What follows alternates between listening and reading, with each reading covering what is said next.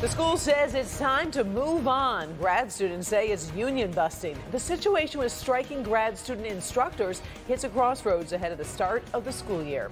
And that tops our news here at 5:30. Thanks for joining us. I'm Karen Drew. And I'm Devon Fernandez. While the University of Michigan and some of its grad students, employees believe both sides are making inroads, well, right now it's possible some of that progress could be in jeopardy, all because the union pushing the strike failed to respond to a recent deadline. Its organizers told me this issue can't be rushed. We are pushing for a for all. As strikes continue across University of Michigan campuses, some graduate students say pay and affordability remains top of mind. A lot of people are in a serious amount of debt. A lot of people cannot afford to pay their rent. A lot of people cannot even afford to pay food. Lena Alam is a U of M PhD student and Communications Committee co-chair for the Grad Employees Organization, or GEO, at University of Michigan.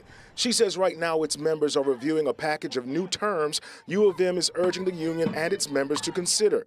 According to an email from the provost, that offer included a 20% wage increase over 3 years with a $1,000 bonus in the first year for graduate students, instructors, and graduate student staff assistants. I spoke with Alam by phone. The University of Michigan admin passed us a comprehensive package and gave us a deadline of 48 hours to respond, hoping that we as leadership would recommend membership to ratify the comprehensive package. Graduate student union leaders say its members didn't want to rush things. They recently voted to take a week to discuss the university's latest offer. The GEO wants to consider what wins it contains and what movement still needs to happen.